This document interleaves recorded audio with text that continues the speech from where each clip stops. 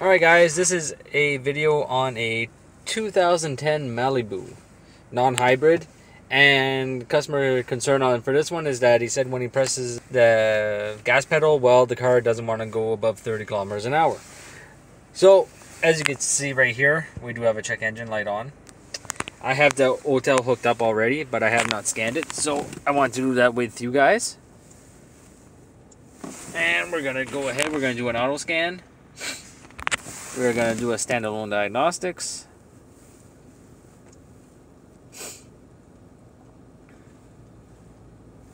And that is the correct VIN. I have no idea if it's a 4-speed or a 6-speed. And yes, I don't really think that matters for what we're going to be doing. So the first thing that we're going to do is scan for codes.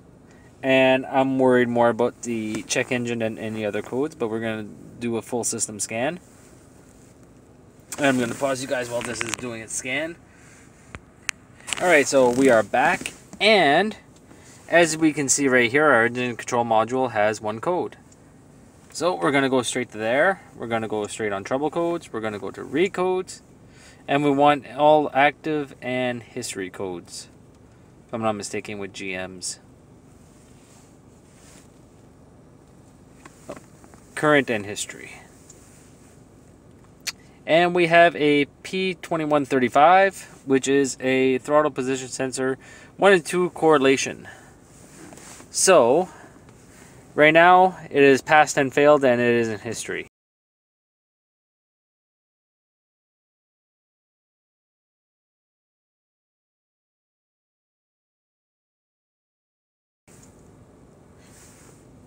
So what we're going to be doing is escaping this. Since it is a history code, we're going to back up one more time. We're going to go to freeze frame. We are going to go on to our freeze frame for this one. And we want some throttle. So our indicated throttle position number 1 and our throttle position number 2. I don't know if you can see that right there, and desired is at 33. So if we go on to show, so when this fault happened, the throttle position number 1 indicated position was at 21. The throttle position number 2 was at 43, sorry, and it wanted it to be at 33. So right there, if you see if your indicated position 1 and your indicated position 2, those are completely off. So what we are going to be doing is going back, going into some current data, and this let's check out the failure record just to see. Yeah, so 22 and number 2 was at 33. So on this one too was the same thing. This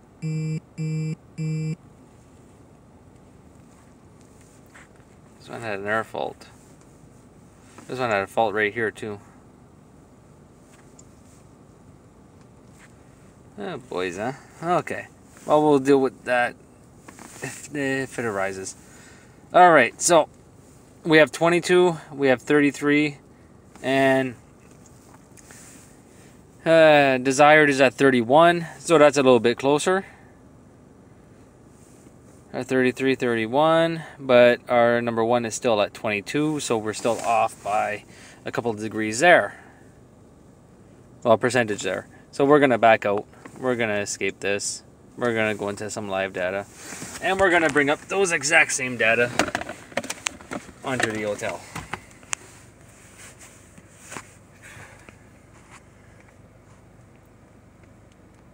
Now if you remember, we had like 21, 33.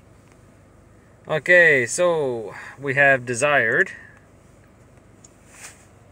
we have actual, reduce engine power, we are good. So the 1 and 2, they agree together. That's good. That wasn't into our freeze frame. Our throttle position 1, throttle position 2, indicated, and make sure we're not missing anything else. Nope, that's it. So here we have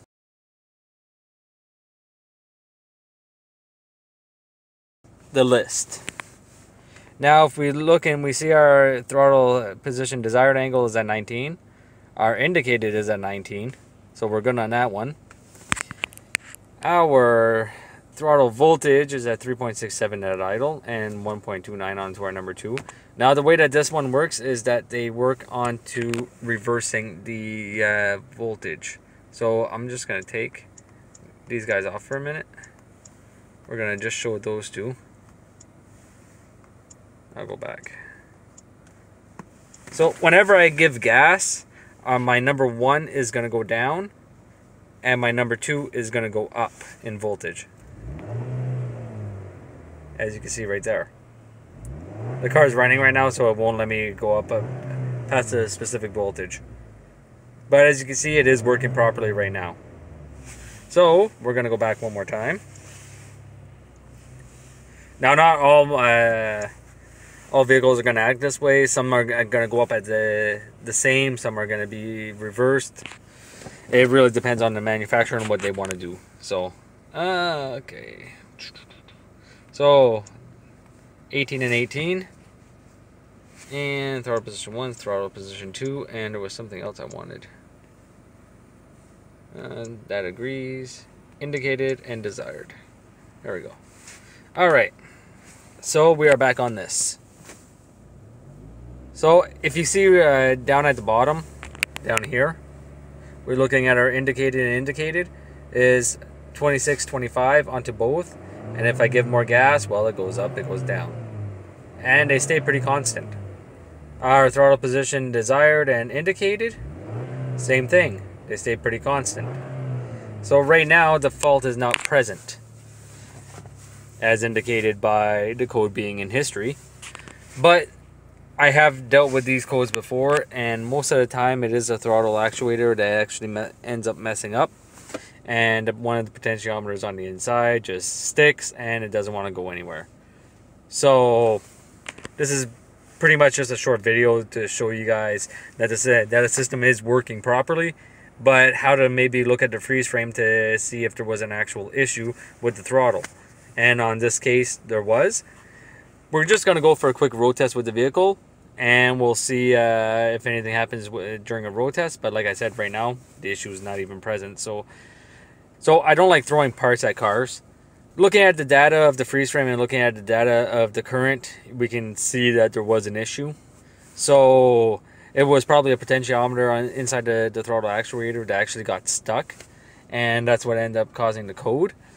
So in this scenario, so that the client doesn't stay stuck, I'm going to suggest that he think about changing it, or he can wait and see if it messes up again, and we'll fix it when that happens. But at the end of the day, it's going to be the client's decision. So I'm just going to let them know, give them my suggestion, and we'll see what they want to do. So I'm going to try my best to keep you guys focused on the screen so you guys can see the data work. And yeah, these two we're actually going to put into a graph. Are they putting these ones in graphs? Just so you guys can see them. Alright, here. So now we're going to go on a road test, and you guys will be able to see how this system actually works.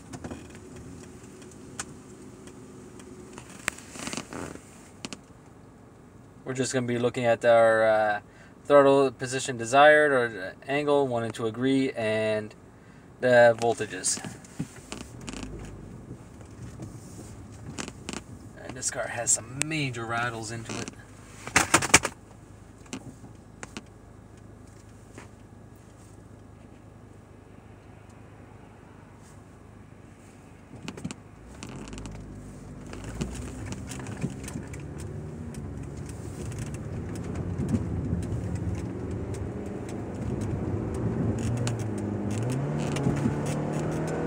On a big throttle.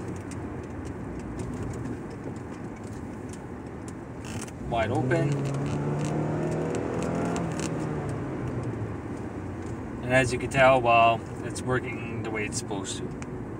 Now I'm going to take that off graph, and we're going to look at our throttle 1 and 2s, make sure that they're correlating the way that they're supposed to.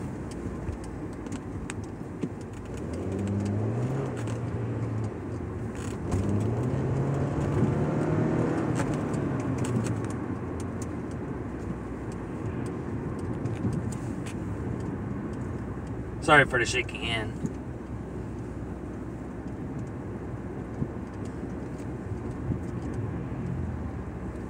Just gonna pull over.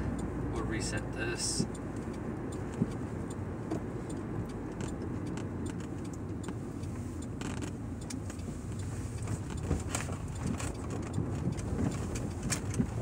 So, I don't think we need those voltages anymore.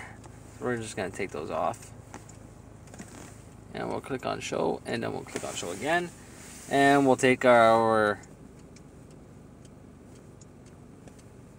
19, and now we're gonna take and put our indicated position on 1 and indicated position on 2, and we're gonna see what they say.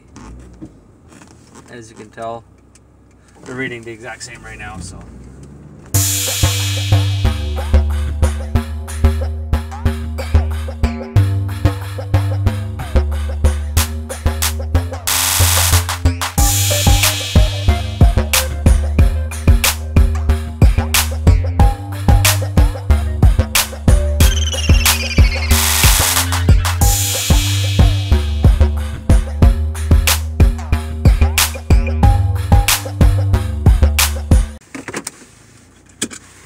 So,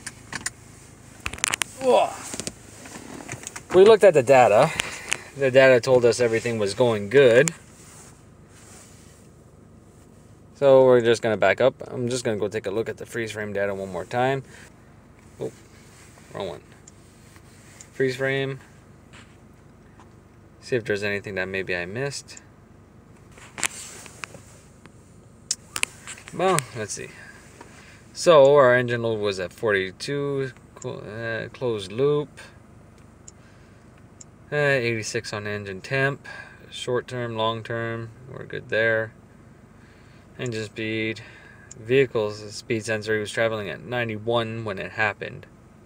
Spark, IAT -6, mass airflow, we're good there. Throttle position, 1, 35. Throttle position sensor 2, 35, 43, indicated on 1, and it doesn't even want to give me indicated on 2. Okay. So, we have roughly a, well, let's just say 8% difference on throttle position 1 and throttle position 2, and I'm guessing that's enough for it to set a code, because that's the only thing that I see off compared to our test drive with everything working properly. Failure record. This should give you the dates when these things were made, so I know which one's older, which one's newer.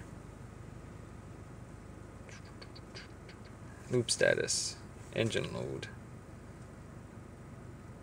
Well, that's not good. It's not even giving me the engine load. Coolant temps at 87. -3, map 102. Engine speed 0. Vehicle speed sensor 0. So this was engine speed 0. The car wasn't even started when this one set. Okay, interesting. -2, we're good there. 0 grams, car's not started. Throttle position sensor 1's at 36%. The car's not started and it's already at 36%. So, and throttle position sensor 2 is at 33%. So I'm gonna go with my first guess. I'm gonna trust my gut on this one, because I know that these numbers are supposed to be pretty much identical. And right there we can tell that it's not. There might be other issues with this system, but at the same time, I'm not seeing anything that could be related. Anything else related to that except for the pass. ECM, PCM received. Okay. So even that's in history. Radio, not worried about radio. So, like I said before, I'm going to let the customer know what I think could possibly be the issue. And we're going to go from there. But I'm also going to let them know that there might be another issue based on the freeze frame data showing that the ignition 1 signal voltage was at 0.05 volts when it should be between 9 and 18 volts. So I'm going to leave this video be like that. Hopefully you guys enjoyed it. And if you did, please like, subscribe, and comment. And I will see you guys next time.